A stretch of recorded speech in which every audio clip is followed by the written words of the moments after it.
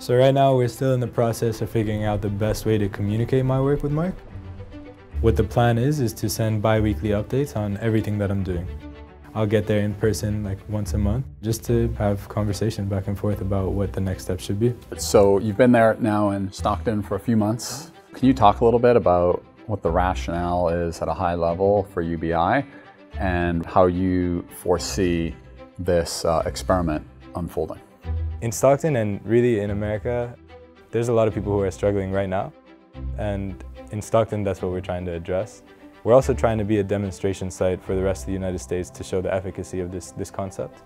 And so what I'm most interested in seeing, and will be measured by the research teams, is everything from where they're actually spending the money, so we'll have that data, but also how has your mood changed on a day-to-day basis? Right. Are you less stressed now that you know that you have $500 coming in, not only this month, but next month and the month after that?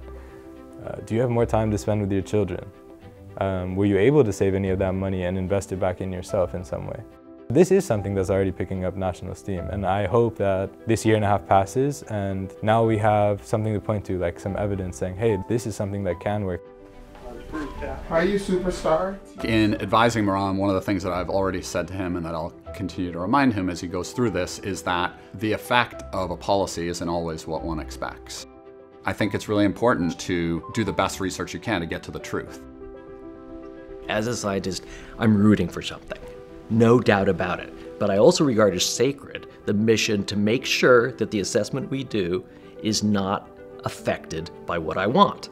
That is the most sacred commitment, the most sacred. And so what our #1 job is as social scientists is to expose flaws. Flaws that might sometimes be a consequence of the priors that we bring to the table when we design an experiment. But that's our job. Can someone tell me what would be the ideal experiment? Social scientists and the university more broadly play a significant and increasingly significant role in thinking about how to design policy, in the sense that we've developed the tools and organize the data in a way that enable us to really understand the consequences of these policies. But the issue is, we have limited resources as a country, as a state, as a city to spend on these policies. And so money that's spent on a policy that's not effective could actually be spent on a policy that is effective and could have a much bigger impact.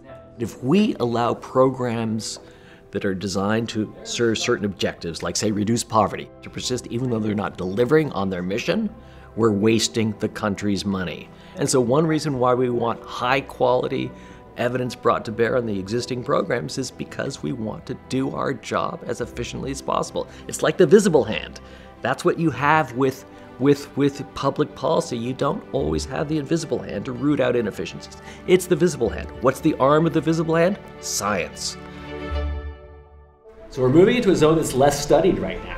This is such a unique and really exciting opportunity that SIEPR is actually involved directly with what's on the ground in a major city like Stockton that is encountering so many challenges economically. And having somebody there in real time as the policy is being implemented is actually hugely advantageous, because by having that communication, you could say, all of these different potential outcomes that would be important to track, you could sort of make those decisions in real time as it's happening. Understanding what goes into research on these policies, I think, can help people become better informed and also make better choices through voting and through participating in local government, and hopefully get inside the black box of what it means to generate a policy and then what it means to kind of understand whether it's a good policy or not. There's a ton of evidence out there on the effects of these existing programs. Things like welfare, things like food stamps, housing assistance, and so forth. But there's very little evidence on a program like this. And it's a very different way to provide relief to people who are struggling economically from what we've done in the past. And so things like, what does it do to people's allocation of time? What does it do to the amount of money that people save, or the amount of money that people allocate to their healthcare or to their food or to their housing? But also, does it influence what people do? I think to the extent that we can determine the efficacy of this project in changing the individual circumstances of people's lives, I think that's going to be a compelling argument for asking questions around how can we create policy that really deals with people's issues. You know, it is a formal academic research project, but I do have the hope that it improves these people's lives. I always knew that public service was what I wanted to do, but it's just been confirmed for me in the most real and visceral, in my face way possible. When I was at school here at Stanford, I worked extremely hard, but being in Stockton and doing the work that I'm doing, that sense of personal fulfillment is something that I understand people go their whole lives without finding sometime. And so I'm grateful to SIEPR because this is an opportunity that I think has set me on a path, on a trajectory, and I just plan on running with it.